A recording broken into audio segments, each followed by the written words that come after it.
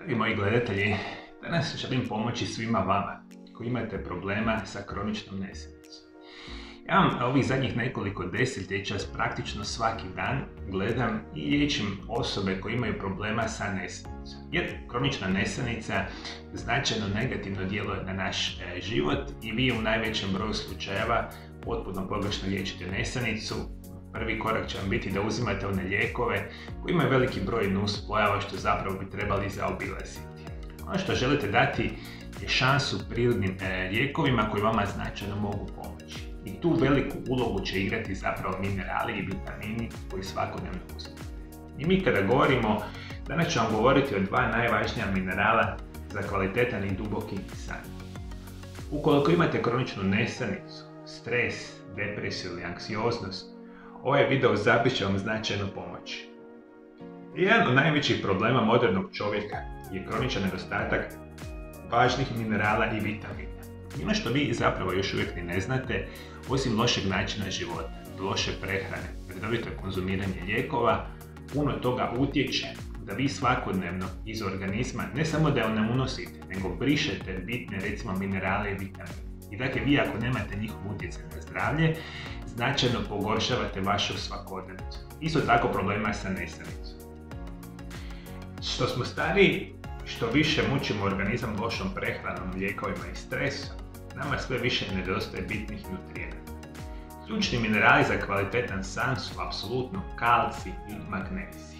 I ono što mi danas znamo, otprilike 60 do 70% odrasle populacije ima već problema sa nesanicom. Zapravo ova situacija je više nego ikada u povijesti trenutačno sada kako se mi nalazimo. I rekao sam, kalcij i magnezij igraju ključnu ulogu kako ćete spavati dugo, kvalitetno, na potpuno prirodan način. Razmišljamo kada ljudi pomisle na mineral kalcij, zdravlje kosti obično je prva stvar koja vam padne na pamet. Ali njegove prednosti nadilaze pomoću izgradnji i održavanju jake skeletne strukture.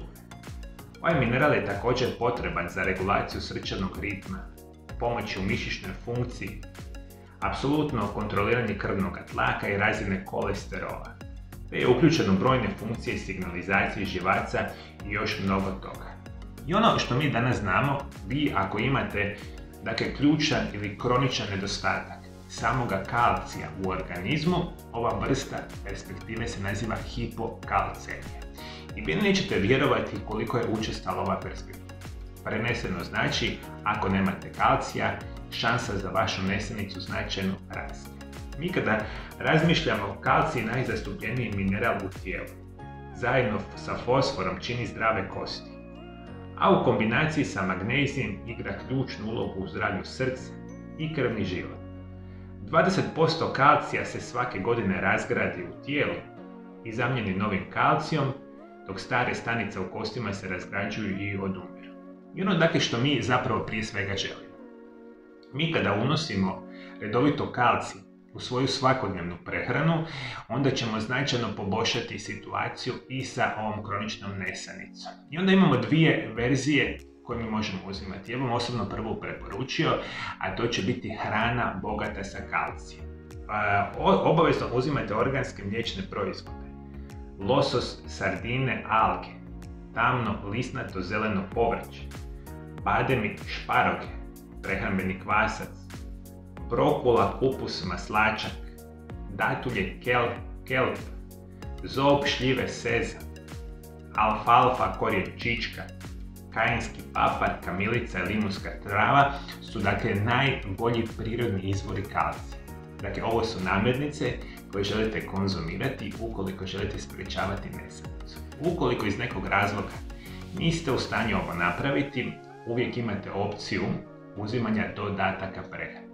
Kada govorimo za kalcij i za kroničnu nesanicu, vam treba za muškarce od 19 do 70 godina 1000 mg dnevno.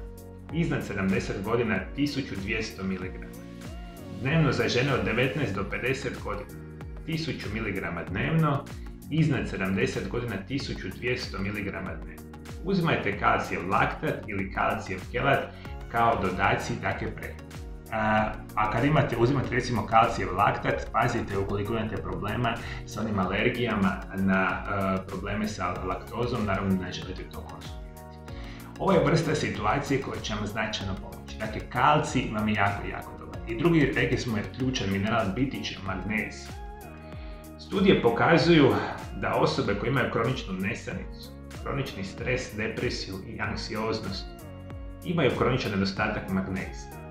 Magnezij je vrlo vjerojatno najvažniji mineral u tijelu, zbog čega je nedostatak magnezija može biti jako veliki problem.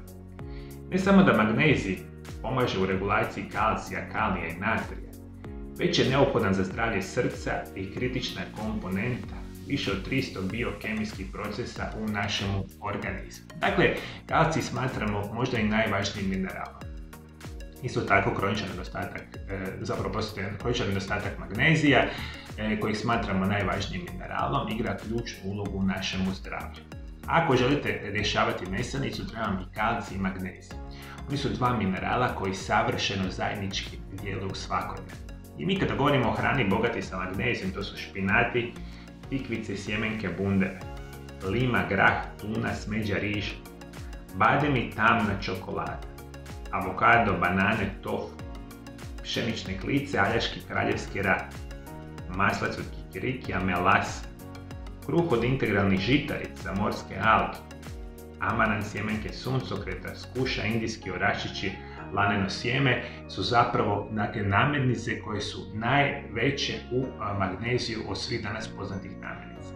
I dakle, želite upravo ovakve namirnice redovito konzumirati. Dakle, magnezij i kalcij, još jedna bitna informacija za magnezij. Dakle, računajte da vam treba oko 1000 mg magnezija dnevno. Ja bih to osobno preporučio da ga uzmete 2 puta po recimo 500 mg, ako uzimate dodatke prehranu. Jer to ne bi bilo krasna mogućnost da sa kalcijem i magnezijem značajno poboljšate kvalitetu vašeg sna. Još nekoliko bitnih informacija. Pokušavajte u isto vrijeme ići spavati. Isto tako pođite spavati kada postajete pospani. Nemojte ostajati u krevetu ako vam se ne spava. Radije čitajte knjigu ili slušajte umirujuću glazbu dok ne počnete biti zapravo pospani. Sat vremena prije spavanja ne gledajte u mobitel, televizor i kompjutere, i što je jako bitno za reći, pokušavajte u isto vrijeme ići spavati i dizati se ako je ikako moguće, jer na taj način učite cirkadijski ritam puno bolje funkciji i naravno vodite računa da specijalno spavate u tamnoj prostoriji. Što je više mrak u prostoriji, vi ćete ljepše spavati i računajte da nekakva optimalna temperatura u prostoriji za vrijeme spavanja, govorimo recimo o spavajućoj sobi, neka bude oko 18 stupnjeva Celzijusovim, što bi super bila perspektiva. Međutim, za danas mi je bitno bilo reći, moji dragi gledatelji, najvažniji minerali za prirodno liječenje kronične nesanice biti će kalcij i magnezij. Kako vi, moji dragi gledatelji, liječite ovu vrstu problema prirodnim putem? Komentirajte dolje ispod video zapisa. Ukoliko niste u stanju doći u moju ordinaciju na liječenje, imate veliku mogućnost dogovaranja mojih privatnih telefonskih konzultacija. Konzultacije radim desetljećima sa pacijentima iz cijeloga svijeta. Konzultacije putem telefona se rade na hrvatskom ili engleskom jeziku. Za više informacija nazovite brojeve telefona koje vidite na ekranu. Za pacijente iz Hrvatske, isto tako nazovite brojeve telefona za pacijente iz cijeloga svijeta. Još više informacija o mojim privatnim telefonskim konzultacijama možete saznati na mojoj internetskoj stranici www.mariolab.eu. Isto tako ove informacije možete pogledati ispod svakog mog video zapisa, imate poseban link koji možete pogledati. I naravno, ukoliko želite svakodnevno primati moje savjete o najboljim prirodnim načinima liječenja, dolje ispod video zapisa pretplatite se na moj kanal. I prije nego što odete, moji dragi gledatelji, osim ovih minerala, ključnu ulogu u sprječavanju nesanice igraće i vitamin.